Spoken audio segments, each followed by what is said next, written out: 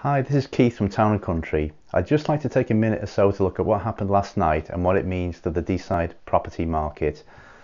So here is a non-party political broadcast by Town & Country. Boris Johnson and the Conservative Party have won a large majority following yesterday's election. It's very early days, less than 24 hours in fact, into the life of our newly elected government. But one thing seems crystal clear, and that is we'll be leaving the European Union. In Allen and Deeside, the votes are in, and the Labour Party secured their seat by just 213 votes. So what does this new political clarity mean for the property market in Deeside? Well, we've seen over the 3 years which followed the referendum that uncertainty was damaging confidence in the market. Sellers were concerned about selling and buyers about buying. Often the reason for this was people wanted to know exactly what was happening with Brexit. Were we staying or were we going? People needed certainty.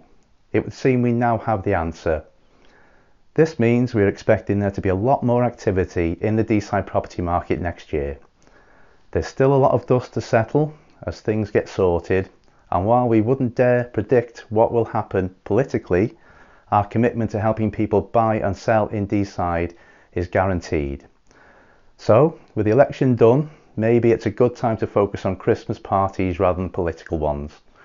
Remember folks, sharing is caring, so if you found this article interesting, please share it on social media and tag a friend or forward it to them. Thanks for watching.